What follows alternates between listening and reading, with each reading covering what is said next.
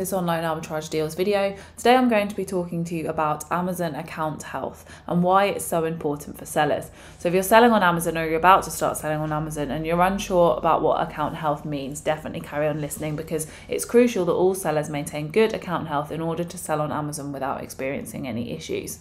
Amazon account health looks at a range of performance metrics, and if those metrics slip, you might receive a warning from Amazon, and in the worst case, you might receive an account suspension. Poor account health also harms your chances of winning that all-important buy box. So let's talk a bit about what Amazon account health is. So Amazon account health is made up of three sections. You've got customer service performance, policy compliance, and delivery performance. And they are the key areas that Amazon monitor, and every seller must achieve the targets that are set out in order to meet Amazon's standards. So first of all, where can you find Amazon account health? Log into your Seller Central account and go to performance and then account health. And from there, you'll see the three sections you need to keep an eye on. So let's talk a little bit in more detail. So firstly, customer service performance. Definitely number one on the list, which doesn't come as a surprise because Amazon puts the customer first for everything. Customer service performance is monitored by the order defect rate. And this is a key measure of your ability to provide a good customer service. Basically, an order has a defect if it results in negative feedback, an A to Z guarantee claim, or a credit card chargeback. Order defect rate target is under 1%.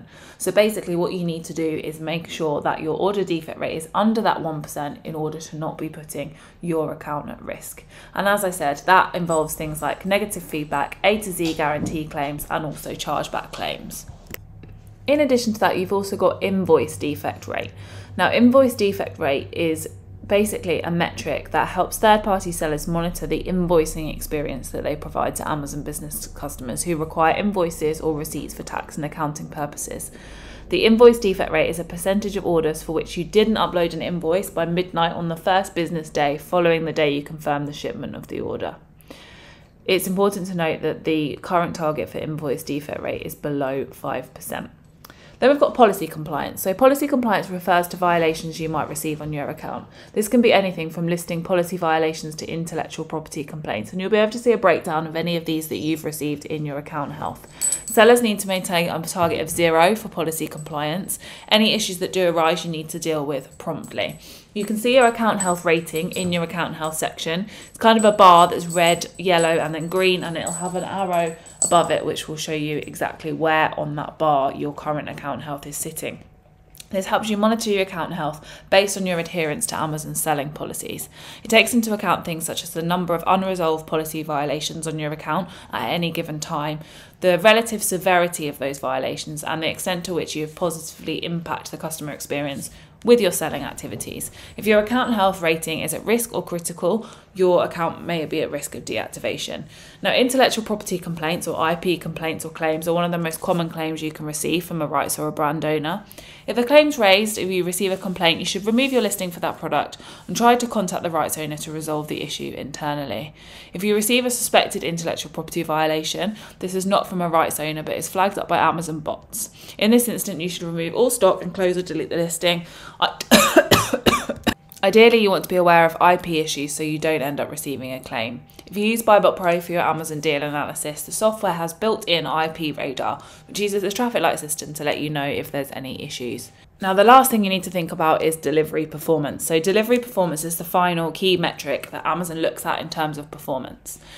Amazon is responsible for fulfilled by Amazon shipping metrics, so they won't show in there. There are 2 delivery targets that sellers must meet. Firstly, you've got the late dispatch or shipping rate, where the target is under 4%. The late shipment rate refers to orders which have been completed after the expected shipment date. Pre-fulfillment cancellation rate is the second one, where the target is under 2.5%. The cancellation rate is all seller cancelled orders as a percentage of total orders during a given 7-day time period. There are 2 other targets that you might hear spoken about, which is the on-time delivery rate, where the target is over 97%. This is where all shipments delivered by their estimated delivery date as a percentage of total tracked shipments. There's no Amazon penalty for not meeting that target. However, not meeting the on-time deliveries could result in negative customer feedback and reduce your chances of being able to offer faster delivery options. The other one you might also hear spoken about is the valid tracking rate. So the valid tracking rate is all shipments with a valid tracking number as a percentage of total shipments during a 30-day time period. Amazon's customers depend on tracking numbers to find out when they can expect their order. If you've ever ordered anything online, you know you'll be excited about it coming, and if there's a way to track it, as a customer, generally you'll track it. So that is the other one, the valid tracking rate, where the target is over 90%. To sum up account health, as a professional Amazon seller looking to expand your business, you need to keep a close eye on your account health. Customer service is extremely important to Amazon, so make sure you've got a system in place to respond to customers in a timely manner should issues arise. Unless, of course, you're selling FBA, in which case Amazon will handle your customer service. To preempt any product issues, make sure you're content with the product and its packaging before sending it to a customer or to an Amazon fulfillment centre. This can reduce your chances of receiving negative feedback from customers. Finally, before you're listing a product on Amazon, make sure you've done your product research to ensure there are no suspected IP issues, but also check there's no potential IP claim likely from the brand owner itself. Use BuyBot Pro's IP radar to help and make sure you carry out the necessary due diligence required. If you have any issues, feel free to email help@getunsuspended.com, where the team there will be happy to advise you. Just like your own health, if you're not happy with how your Amazon account health is looking, don't panic, it's not too late to make changes. Focus on your weaker areas and look where you've potentially received any complaints. Put a plan in place to make amends and take action where required. Thanks for watching, speak to you soon.